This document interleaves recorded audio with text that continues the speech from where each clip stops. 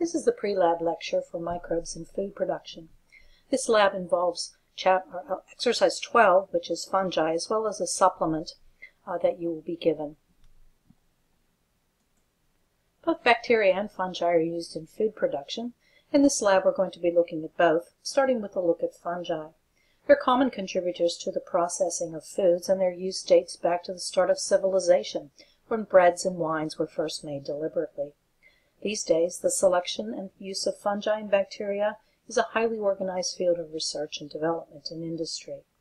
Microbes impart both flavor and textures to foods. So, as far as flavors, terpenes, menthol, and lactones are produced by microbes to give foods their characteristic flavors. You know the tang of sauerkraut, and that is attributed to fermentation by bacteria. Microbes also impart texture to foods. Cheese's texture, for example, is influenced by bacteria and fungi. The runny cheeses versus the hard cheeses have textures because of microbial products. Begin looking at kingdom fungi, or kingdom Mycetae. This includes the molds, the mushrooms, and the yeasts. As you know, they are eukaryotic and heterotrophic. Some of them are pathogenic or parasitic. Of course, you know this if you've ever suffered from athlete's foot or jock itch. They produce spores for reproduction. Their spores are different from bacterial spores. As you remember, bacterial spores are for survival. Bacteria, only a few genera, produce spores for survival, and they only produce one spore inside of their cell. Fungi are very different. They produce many spores, and they are much more easily destroyed by antiseptics and disinfectants, and they very easily spread around the room. The classification of Mycetae is based on the sexual spore type. Molds, mushrooms, yeast can reproduce both sexually and asexually. Some of these groupings are unable to produce asexually, and there's a group called the Deuteromycetes, which a sexual stage has not yet been found. Molds have a variety of anatomical parts, and the stylized mold that you see here isn't really one, but several different molds together.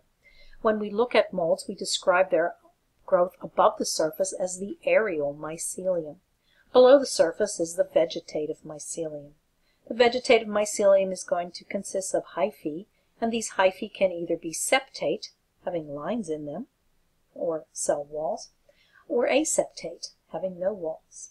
Above the surface, in the aerial mycelium, we're going to see fruiting bodies. Fruiting bodies give rise to the spores, and there are different spore types. For example, these spores that look like a string of pearls are called conidiospores. They are born from a structure called a conidiophore. These are sporangiospores. Sporangiospores are formed inside of a sac called a sporangium. Here we see macroconidia as opposed to microconidia. Sometimes you'll find both on a mold species. Later, we'll be looking at chlamydospores when we do the respiratory lab.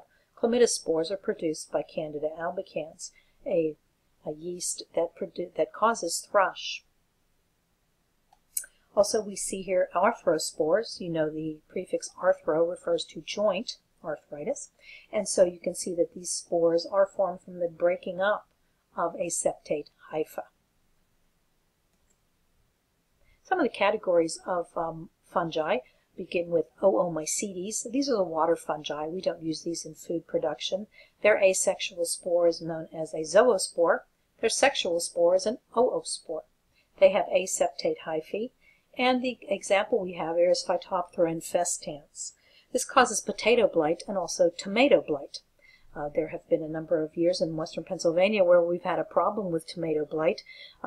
Towards August, these lovely tomatoes that are hanging on the vine turn black and drop off, and this is due to Phytophthora.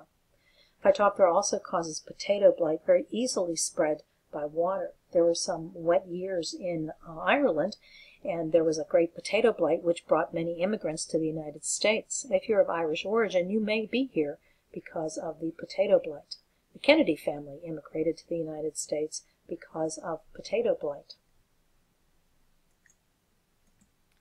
The zygomycetes are the bread molds, but they aren't only growing on bread.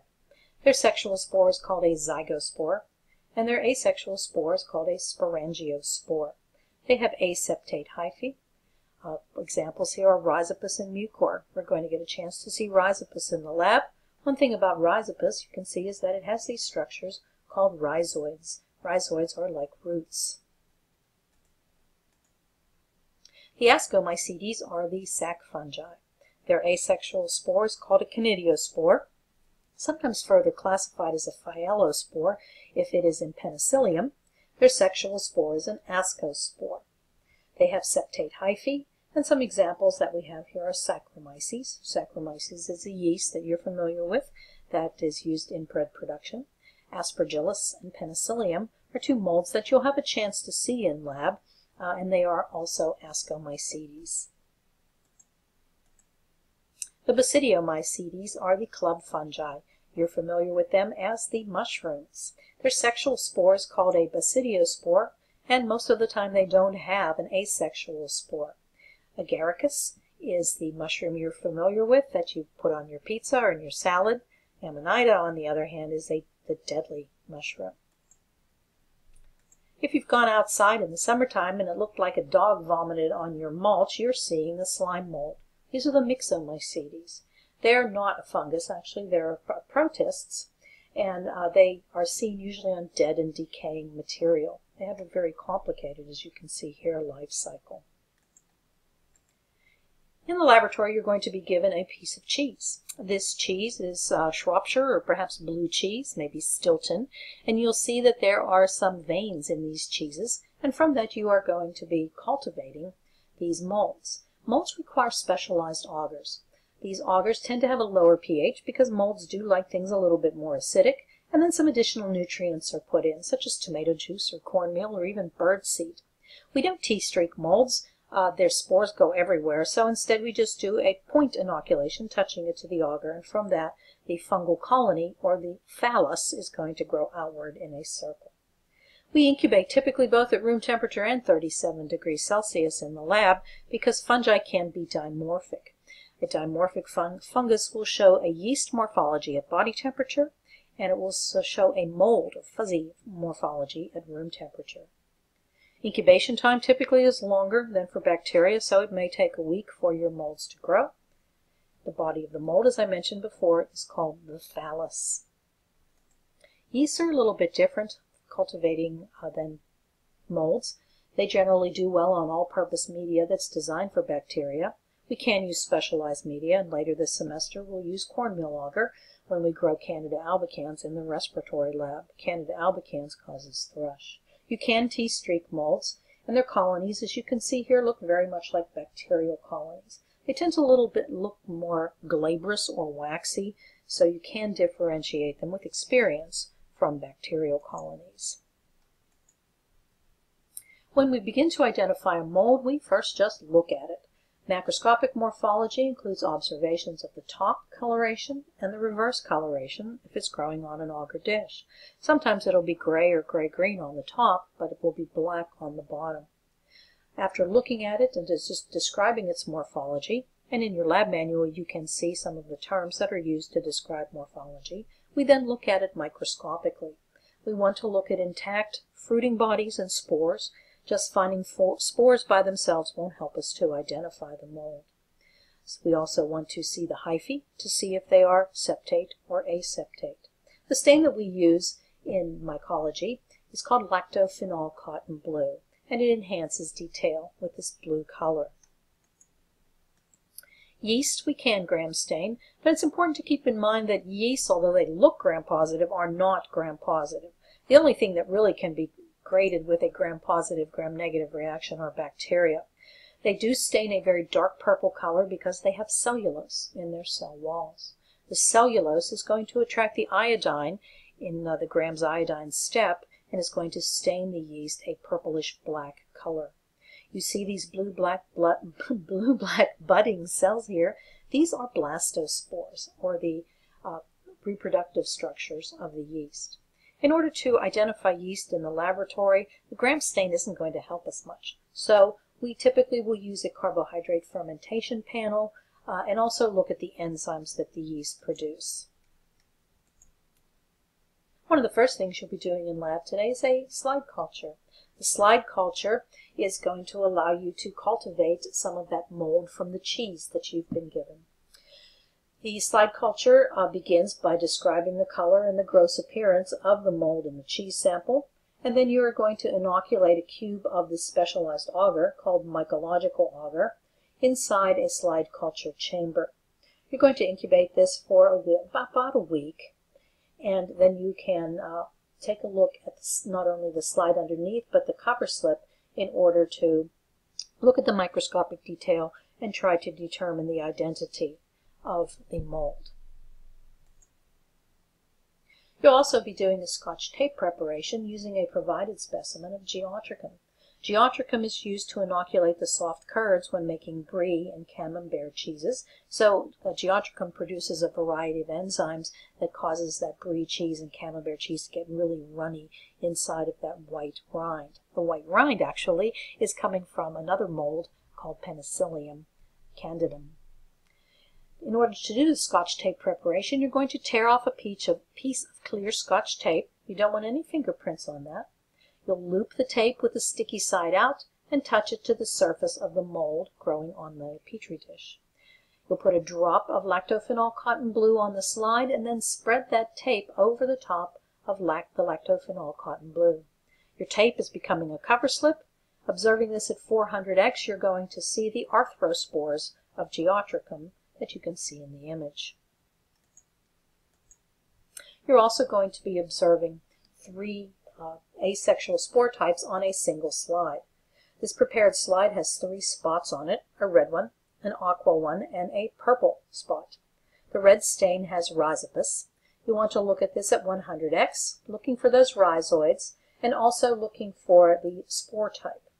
Rhizopus, as far as food is concerned, is used in tempeh production, and with a little luck we'll have an opportunity to taste tempeh so you can see what it is like. The aqua stain is aspergillus. You want to get a little higher magnification with this one. Observe it with 400x magnification, and note that aspergillus is used in the production of soy sauce. The purple stain is penicillium. Penicillium you'll want to also observe at 400x, and notice you don't have to use 1000x for molds. Molds are much larger than bacteria. Penicillium species commonly are inoculated into cheeses to produce the blue veins.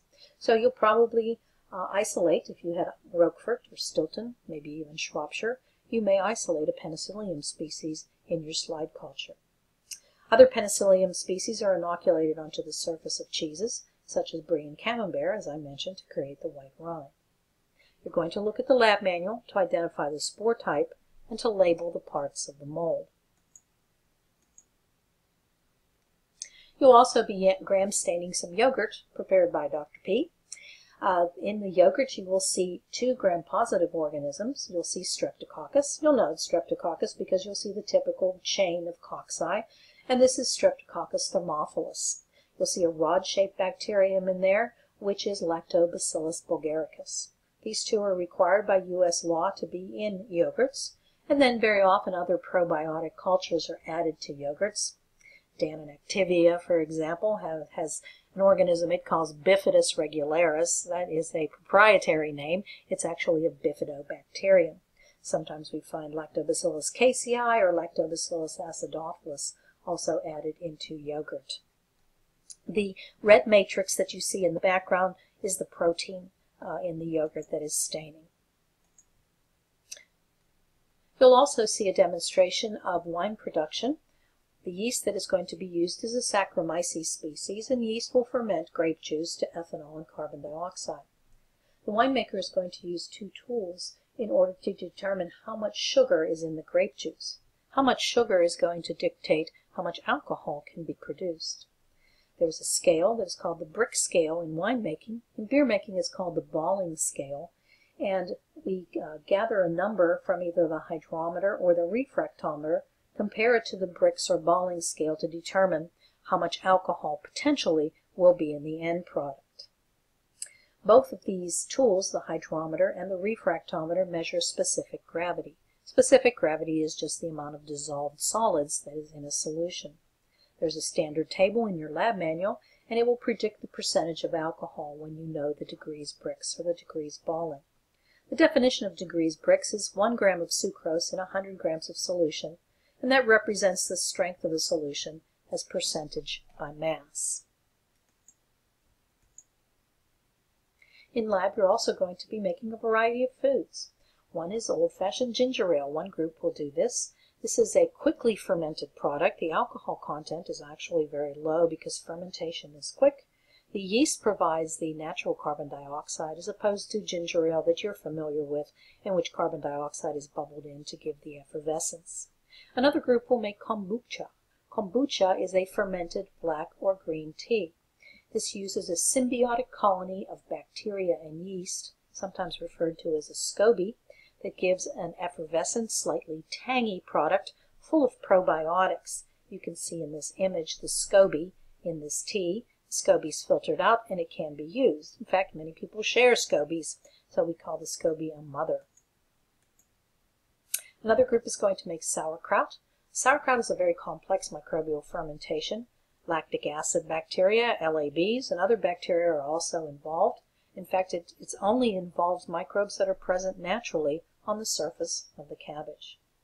You might be familiar with kimchi, a spicy sour fermentation that uses Napa cabbage, onions, and red peppers. And one group is going to be making kimchi, a very tasty, probiotic, full product. Another group will be making vinegar. Vinegar is actually not a fermentation, and it is an aerobic oxidation of wine or cider to acetic acid. It uses acetobacter, which is in a matrix called a mother or mother of vinegar, which you can see at the bottom of this jar of vinegar. So the students who do this will be using a mother vinegar that I've kept going in my kitchen for a while. Another group will make a fermented milk product called kefir. Kefir is started from a culture of kefir grains. These grains are very much like a SCOBY or a mother. They're also a mixture of bacteria and yeast in a cellulose matrix. You can also start kefir from a dried culture. We'll be tasting some other foods, probably not in lab, but during lecture, if I can find them in the local Whole Foods. We're going to try tempeh. Tempeh is soaked, partly cooked soybeans inoculated with rhizopus. The mold grows in there, and the mycelium is going to knit the soy curd into a solid mass. So it's commonly used as a meat substitute. Another product is corn. Corn is a mixture of the mold Fusarium venenatum and egg albumin, or egg whites. This mold is allowed to multiply. It's added to the egg white, and then it's pressed into molds. You can buy this as patties. You can buy it breaded like chicken nuggets, and you can also get it crumbled. So sometimes they call it TVP, or textured vegetable protein. This really isn't vegetable protein. This is fungal protein. And finally, we're going to hopefully have an opportunity to taste miso paste. Miso paste is a traditional Japanese seasoning. It is a process very much like making soybeans. Soybeans taken a little bit further. It's produced by fermenting soybeans with salt and Aspergillus oryzae. There are different types of miso paste. You might be familiar with miso soup that's made with miso paste. Miso is full of probiotics, but once it is heated, the probiotics are killed. So if you're using it in miso soup, you're no longer getting the benefits of the probiotics.